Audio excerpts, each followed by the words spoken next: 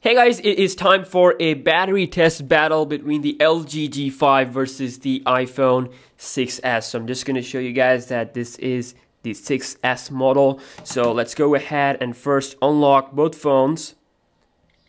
Okay, here we go.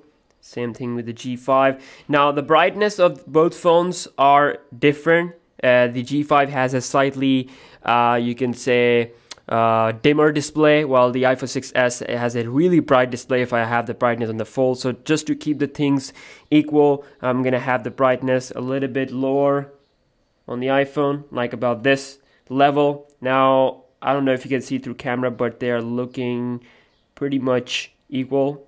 So, and here you can see the brightness is to the maximum level on the LG G5, and the battery is 100%. Okay, so they are fully charged. And what I'm gonna do is that I'm gonna launch a game on both phones, which is the GTA San Andreas game. And this time I'm gonna have the same type of environment. You know, that's a mistake that I made in the S7 Edge video, so I apologize. But again, the S7 Edge still, you know, won, even though that test was a little bit in favor to the LG G5. But I'm just gonna start the game here, and I'm gonna move the corrector at the same time on both phones, and I'm just gonna play this game for like you could say for some few times or few minutes, you can say. So okay, so I'm just gonna move CJ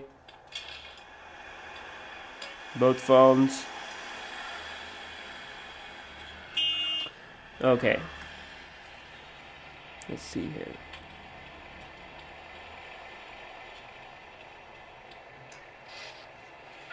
So now they are rendering the same amount of stuff, you know, the traffics and the all the, you know, graphic stuff, you know. Look at that. I'm just gonna move the camera, same type of rendering.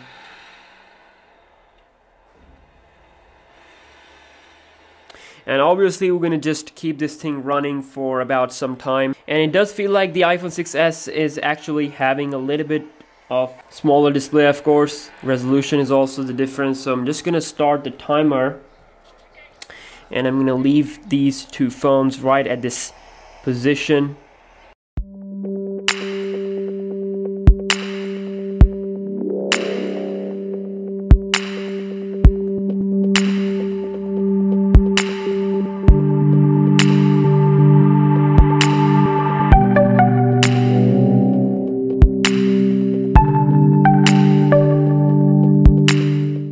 Okay guys, so it's been 3 minutes, and I don't know if you can see through camera, but the brightness on both phones are almost equal. Again, I can explain that the Retina display is more brighter compared to the LG's display, so that's why the brightness, I cannot set it to the maximum level. So that's a unfair thing to do that I did actually in the S7 Edge video.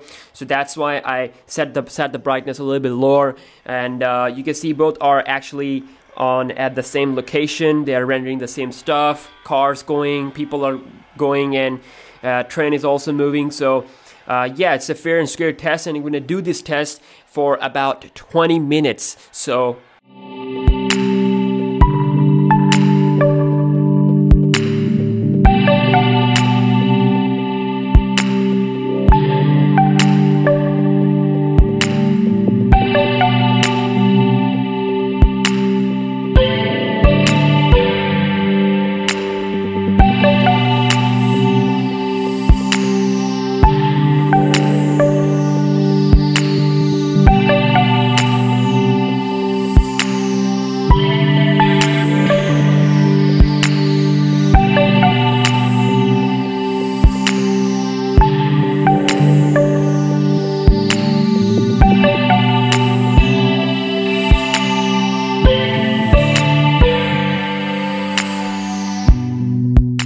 alright guys, it's been 20 minutes, of course 20 plus minutes here, so I'm just gonna stop this, and I'm really curious to see the results.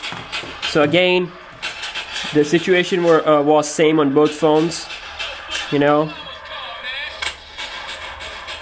same type of graphics, scenes. So I'm just gonna go back to the home screen and see what kind of battery percentage we have on both phones.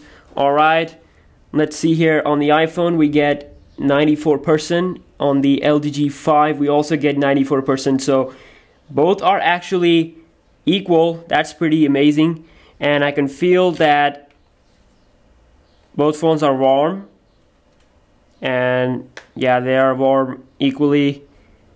Can't feel any difference. So yeah, it's a draw. I'm really amazed, and obviously a lot of people wants to know about other stuff, like, you know, watching YouTube videos and all that, but gaming is actually the most CPU and GPU extensive thing, you know. If you just play games and you use YouTube, and if you go to settings and check out your battery stats, it's going to tell you that games actually take more battery, eat more battery compared to apps like YouTube and Instagram, you know. But again, very nice performance on both phones. This is the iPhone 6s. Again, the LG G5 has a Quad H display, and the iPhone 6s has a 4.7 inch display. So again, this one is having a 5.3 quad inch display, so again a lot of pixels there to push.